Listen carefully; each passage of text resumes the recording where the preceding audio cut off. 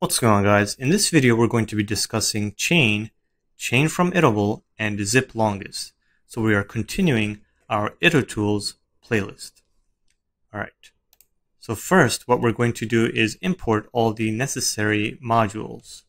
So I'll run this and you'll see I'm getting Itertools, chain, zip longest, as well as random from string. I'm importing ASCII letters. ASCII letters just allows you to generate random ASCII letters. I've actually made a video on this called the file name generator, so you guys could check that out as well. And then we have functools, import, reduce. Alright, so the first thing we're going to do is tackle chain and chain from iterable. Now chain allows you to chain multiple iterables. And you'll see here I'm creating 3 different iterables, x, y, and z. X is going to be type list, and y and z are going to be tuples. So the first one, x, is just a list consisting of 10 different numbers ranging from 0 to 9. And then we have a tuple that will randomly sample from the ASCII letters and take 3 of those characters. And then we have another tuple, which is just 2 numbers, 2 and 5. So you've noticed that I've purposely used a list and tuple as my iterables because I want to emphasize that chain can take all types of iterables and join them together. So now, for clarity, what I'm going to do is run or print out each of the 3 iterables. So we'll run this first to assign them to their respective variables. And now I have x, y, and z. So I'll print them out. So x is from 0 to 9, y is just 3 random ASCII letters, and z is a tuple. Alright. So now what I'm going to do is run chain on x, y, and z. So you'll notice that chain takes multiple iterables as its input.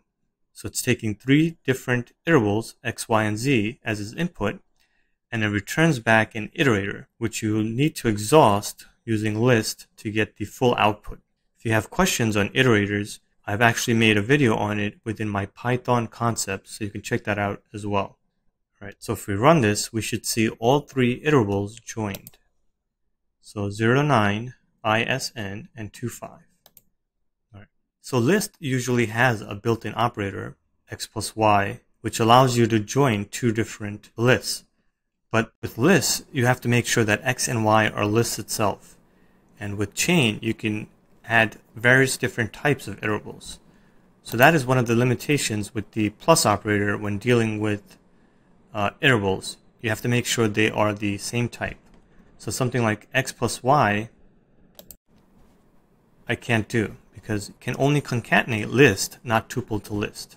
And that's why I guess we have something like chain, which allows us to chain multiple iterables. Now, despite being useful, chain does have a limitation, and that is with nested iterables.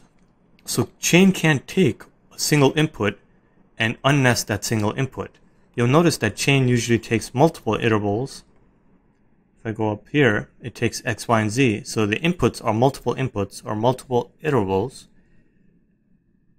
And it can't take a nested iterable and unnested. So we're going to create z, which is going to take x and y, which is 2 different iterables.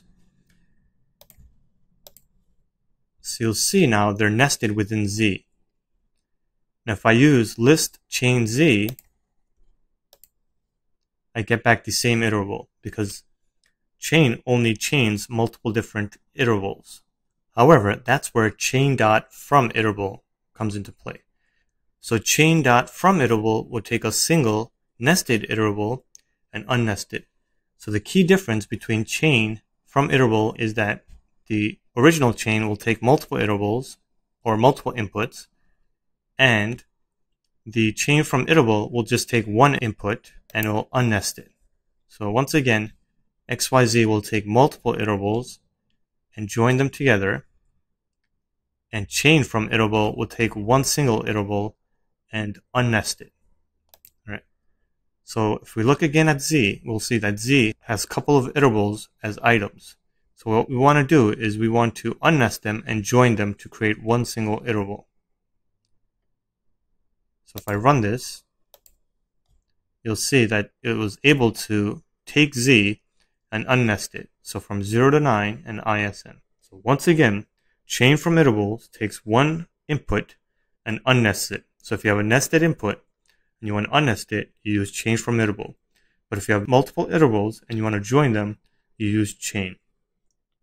Alright, so that's the basics of chain and chain from iterable. And now what we're going to do is look at zip longest.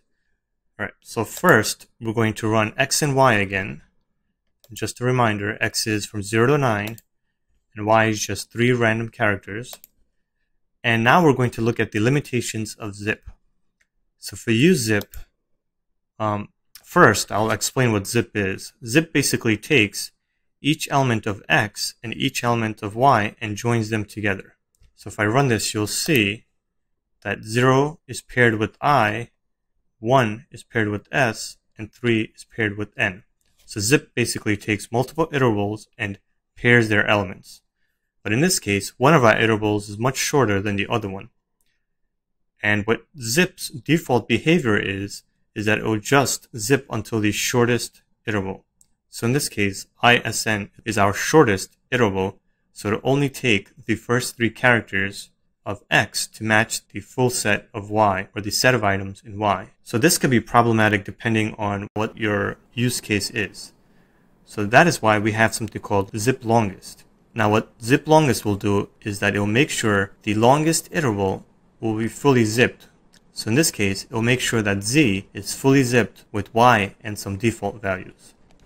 So if I run this, you'll see that since y only has 3 characters or 3 items, the rest have to be filled with some filler value. And in this case, the default filler value is none. So all of them are filled with none. However, we can fill them up with default values using the fill value parameter. And in this case, I will set that fill value parameter to default. So if we run this, you'll see now instead of none, we have default. So just a quick recap, we went over chain, chain from iterable, and zip longest. Now chain allows you to chain multiple iterables, but chain takes multiple inputs. Chain from iterable, however, will only take a single input and it will unnest it. So if you have a single input full of lists, you can chain them together using chain from iterable. And the final one is zip longest. The default behavior of zip is to zip the shortest and cut off the rest. But with zip longest, you make sure the longest iterable is zipped and the shorter iterable will be filled with filler values to make sure that it properly zips with the longer iterable. Alright, so those were the 3 itertool functions we went over in this video. I'll see you guys in the next video.